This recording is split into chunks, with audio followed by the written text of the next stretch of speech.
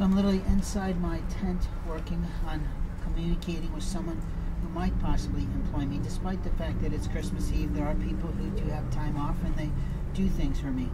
And I'm literally sitting there and someone yells at me through the mesh of what I live in, basically, and stay warm in, "Merry Christmas." And then they dump down these three bags. As you can see, it's an insult to a man because I'm not a pink person. As a man, I don't do that. And openly, these items don't really help me.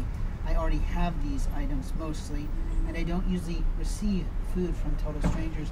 It's never wise in a time of COVID.